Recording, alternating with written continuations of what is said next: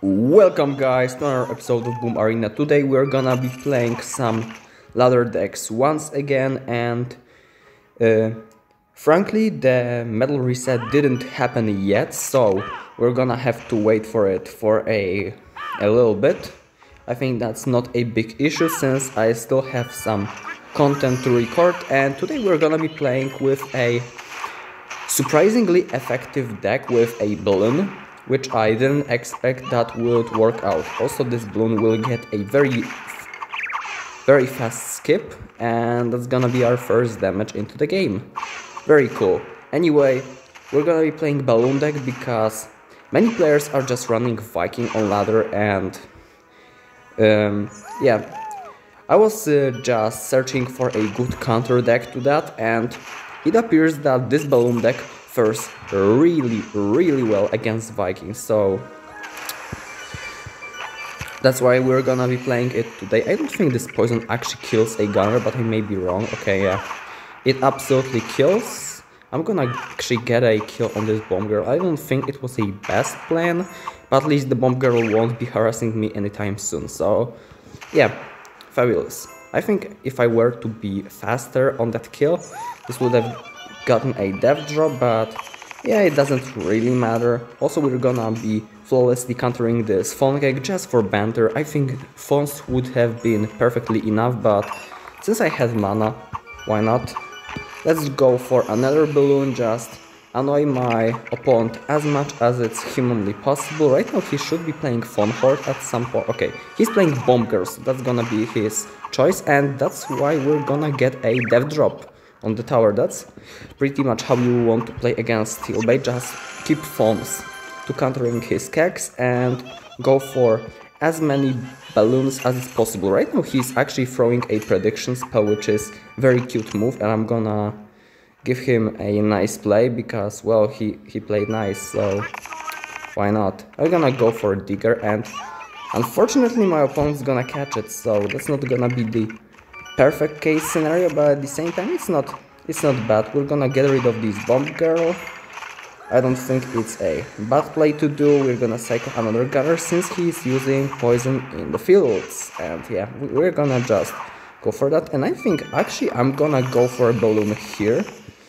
I'm gonna go for some phones, and I'm gonna go for bullets as soon as it's humanly possible, and right now he will be forced to play a bomb tower.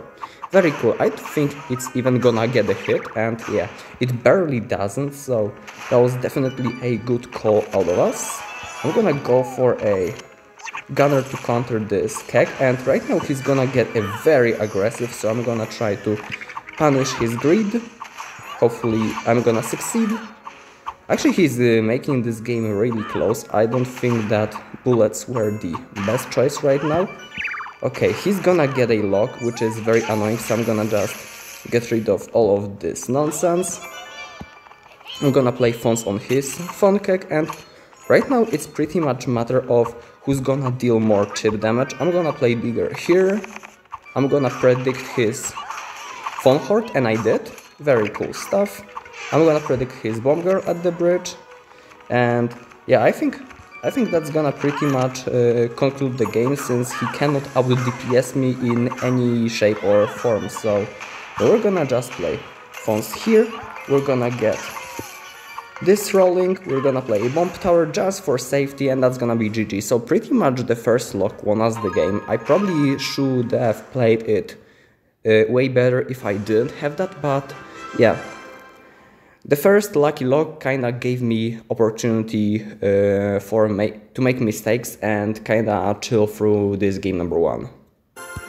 Very important thing to note is that pretty much any deck that contains buildings will be good against your balloon deck, so that's why Steelbait is pretty much very effective, especially when they have missile, because like missile is just a perfect counter to a balloon, in a way that it's gonna just require missile and any damage on a balloon, and it will just die. So usually it's gonna be missile plus bomb girl, but many steel baits will just play a ice tiny because it's cheaper, and they usually I mean, you usually won't be playing a balloon push into a bomb girl, so that's why it is. Okay, I'm gonna just kite this bomb skeleton. I don't think it was a greatest play of all time, because my gunner will walk into a bomb, but the bomb won't explode her, so it was perfectly fine. I think I'm gonna just let this gunner go. Normally I would have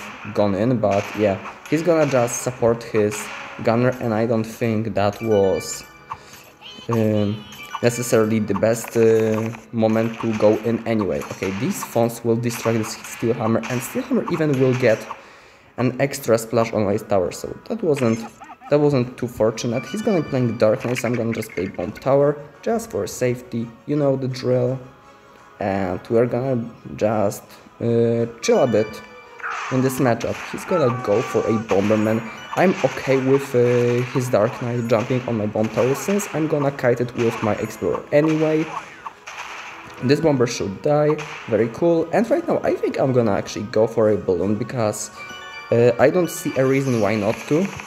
And we're gonna just try to get some damage. Also, this anti-EQ placement of a building still pulls a balloon, which is like a huge nerf to a card. So basically, if your opponent has a building, he will just have a great time, except like your opponent also has to be a good player at the game, because like this guy actually knows about an anti-EQ position, but he's lacking at the other departments of the game. So we're gonna go for another push, because why not? He's gonna actually get a jump here. I didn't expect that, so we're gonna play a Bomb Tower. And I think that's gonna pretty much conclude the game, because I don't see him coming back to this anytime soon. I'm gonna just go for Explorer and a balloon. Our opponent calls us lucky, because he knows that we had a upper hand advantage in the knowledge that the balloon is actually a good deck to play in this meta. Fine, let's hop to the next game, shall we?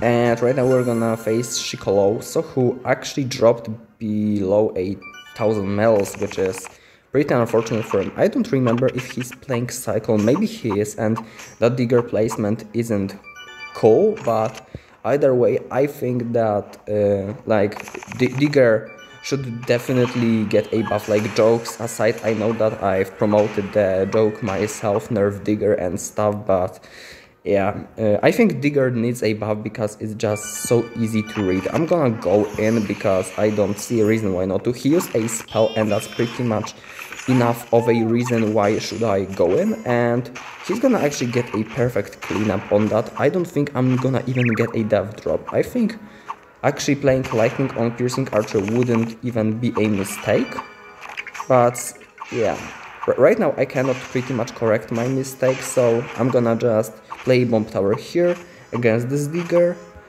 soak up some damage, and I'm gonna try to go for a counterplay. If I remember correctly, he's playing a Ghost. Okay, he's not playing a Ghost, he's gonna be playing a Footman Keg against that, so our game plan basically will revolve around going on the opposite lane, because he's already having a advantage on my right hand side. So we're gonna go for Explorer in the back. We're gonna actually go for a balloon, since he went for Dark Knight, and I want this Explorer to tank for my balloon, so that's why I've used this placement. I'm gonna try to get a Lightning here, and hopefully I'm gonna get something going with my balloon, and unfortunately I won't, because he's having a very well placed Super Devil, and yeah, that's gonna suck a bit. I'm gonna protect this damage. I don't think he has a Piercing Archer in rotation yet, so yeah, that's gonna be fine. I'm gonna get my Digger going. Since my Explorer is tanking, I don't see a reason why it's a bad play, and definitely it is not a bad play. So I'm gonna play a balloon, just lone balloon, on the opposite side, force him to play anything for that. And I'm gonna play Bomb Tower, because yeah, Bomb Tower is pretty darn good response against a Dark Knight. And right now I'm gonna just play Bomb Tower, I'm gonna chill a bit, and he's gonna actually get a very good poison, but not good enough, because right now I'm gonna just go in with a balloon, and I think in this push he's just ought to. Okay, yeah, he's just about to die. Right now I don't see him defend that because yeah, I'm gonna just play lightning in a moment's notice. And that's gonna be a crap ton of damage. This Dark Knight will also be annoying on my tower, but it won't be taking it down, so yeah. That was a very fun game, number 3, and we've beaten a very competitive deck. He was having Dark Knight, which is basically not a good card against our deck, but he had 2 air counters, which are very solid, Piercing Archer and Super Devil, and he had a building, so... like you see, even it's harder than against like decks that don't have building, it's absolutely still possible. So we're gonna get a game against Shikoloso once again, and okay, he's gonna leave. So I'm not gonna just count it in a game counter, so we're gonna still play 2 more games. Let's hop to the next one. And this time we're gonna get a Drakenlord, and he's gonna be having 10 medals, and hopefully he will grant us some content, because that's what you're here for. So we're gonna be playing Explorer first play.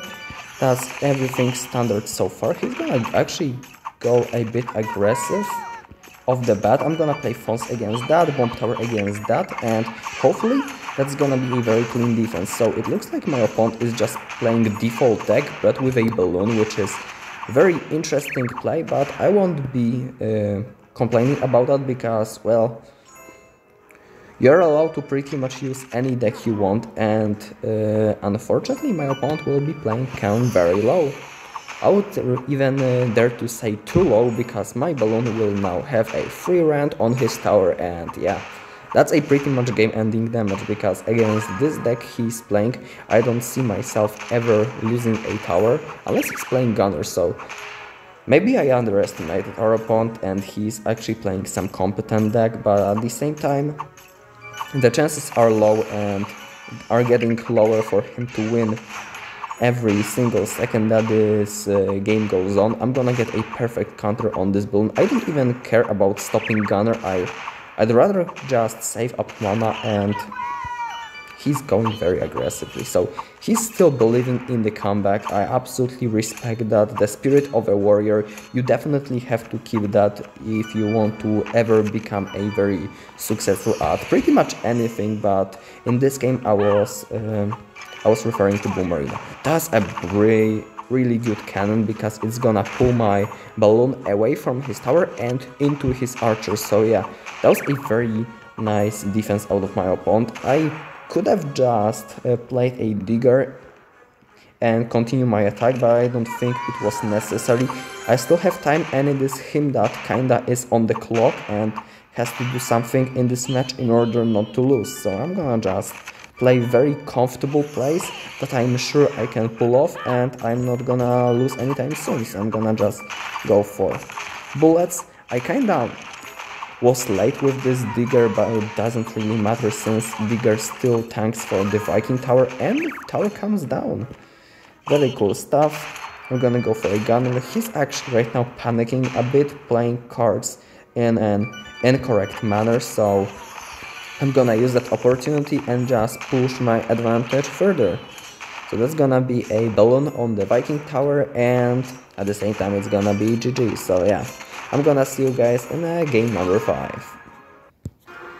And we're back in the game number 5 against Dapper. So Dapper is a very good cycle player, which I have a lot of respect to. He's usually playing decks like Digger. Unfortunately, this Digger won't be retargeting, though that was pretty unfortunate. Also, we're gonna be having a very tough time against his Piercing Archers, because, well, Piercing Archer sucks by default, and it double sucks if you don't have a Flying Bomb. So yeah, we're gonna just be playing Balloon. I don't think that there's a reason that I have to hide the deck from him or something, so I'm gonna just be playing that instead. I'm gonna right now go for a Digger, just to tank for the balloon, basic stuff, and unfortunately I didn't get a tank in. That's very weird and unheard of, so I'm gonna just go for a gunner. I would love to get this gunner to the tower, but I don't think it's happening anytime soon, so I'm gonna just block this digger. I'm gonna try to predict his ever-living piercing. Okay, he's I'm not gonna be able to do so, so I'm gonna just play Explorer to guide everything here, and yeah, that's gonna be my situation from now on. I'm gonna be playing Bomb Tower just to distract the Piercing Archer. Very nice placement, if you can say so. So I think I'm gonna just go for another balloon since I don't have. Okay, he's gonna go for even a poison on this balloon, so that was a very. It looks like that he's very respecting my balloons in that manner, and that's why I'm gonna just go for another digger. And at this point, I feel like my balloons are just distracting him from the digger chip, which he kinda has to ignore if he doesn't want to lose the tower instantly. And at the same time, yeah, I'm just happy to take this digger chip, so I'm gonna just play Bomb Tower. It's a good rule of thumb if your opponent plays a Piercing Archer and a Cyclone, because I'm pretty sure he is playing indeed a Cyclone. You should be just playing things that you cannot get Cyclone. So I'm gonna play Gunner very high up. He's gonna get a poison on that, so that's gonna suck a bit, but like not too much. I'm gonna get Explorer here, and he's gonna get another Phone Hat. So Phone Hat is like the best counter to a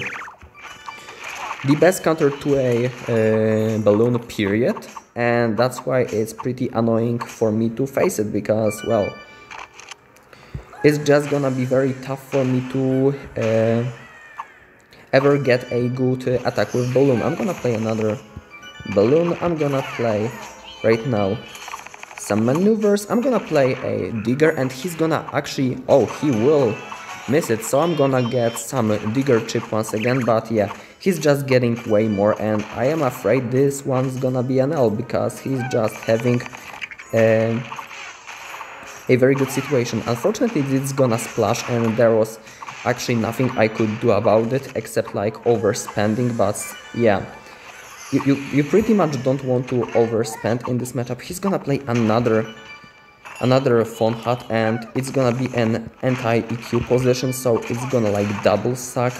I'm gonna play Gunner here, and right now I'm gonna just try to go for the second balloon, and hopefully I'm gonna get places.